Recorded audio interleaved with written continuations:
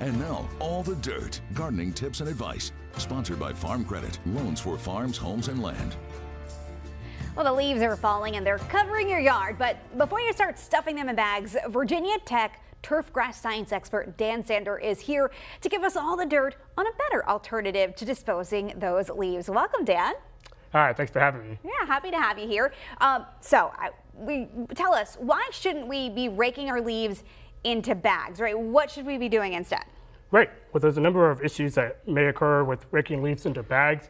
Part of the problem is that our landfills could fill up with unnecessary products, and those actual spaces could be used for things like trash and other disposable items.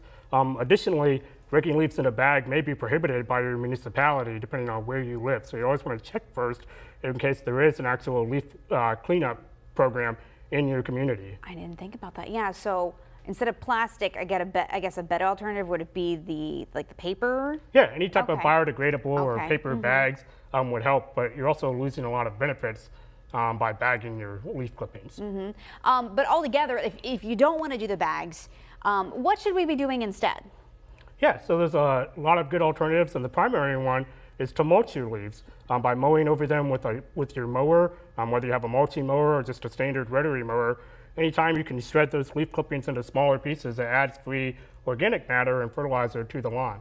Yeah, so I went on my break, and I don't have a mower, but I have one of those leaf blowers that also turns into a mulcher, and so we had plenty of leaves already, and so I did a little mulching.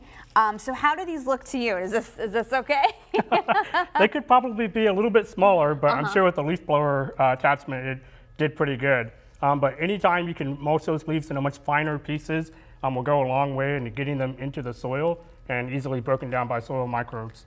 And you kind of touched on it a little bit. With all this, when you have all this mulch, why is it so beneficial to what should you be doing with them? Right. So there's a lot of benefits to these leaves. Some research has demonstrated that they can provide free nitrogen to the soil. Other research has suggested that leaves contain some weed control activity. But overall, for the purpose of keeping them out of the landfill and providing free organic matter, or some people like to mulch them and use them as compost for their gardens and landscape beds and other areas of their yard. And when would be the best time to actually mulch your leaves? Right. So right now is actually the best time. In the fall, as the leaves are falling off the trees. In terms of like a specific time, you definitely don't want the lawn to get too cluttered with leaves, but anytime you have a light to moderate layer of leaves on the surface of the lawn, just go out and mow. One of the things you can consider is making sure they're a little bit wet or moist or damp to allow them to shred a little bit easier without causing a lot of dust occurring. But you also don't want them to be too wet, like right after a rain or irrigation event, because that will clog down your mower, reduce the performance of your mower's engine. So a little bit on the damp side and just a moderate to light layer of leaves. If it gets too thick, you could have some issues in your lawn, such as disease or reduced sunlight from hitting the turf. Yeah, so right now is actually, when I went and did this outside, I realized, this might actually be the perfect time because we're not too thick into the fall where it's like covered. There's still plenty on the ground. And I was also feeling, I was like, are they a little moist? These are kind of dry, but they weren't too dry where I wasn't getting a lot of dust up in the air. And even if it is too dry, that's just something that you might want to consider, is that you may get a little dust that comes out of the shoot.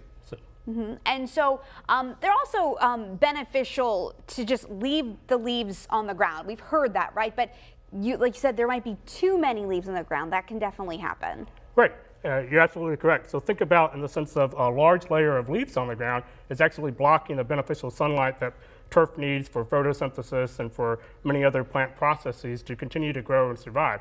Right now is the best time of year for our cool season lawns like fescues and bluegrasses to be thriving and developing and growing. So we don't want to have too thick of a layer there that blocks the sunlight that plant needs for photosynthesis. You also don't want to keep it on there too long in case if it does rain, and keeps that moisture trapped in the leaf canopy that can cause some diseases in your lawn. Absolutely. I personally found it so interesting. Yeah. When you have a lawn and you have all this leaves on the ground, we have really great answers here today. Dan Sandor, Turfgrass science expert at Virginia Tech. Thanks so much for giving us all the dirt today on mulching leaves. Yeah, thanks for having me. Absolutely. Stick around. WFXR News at noon. We'll be right back.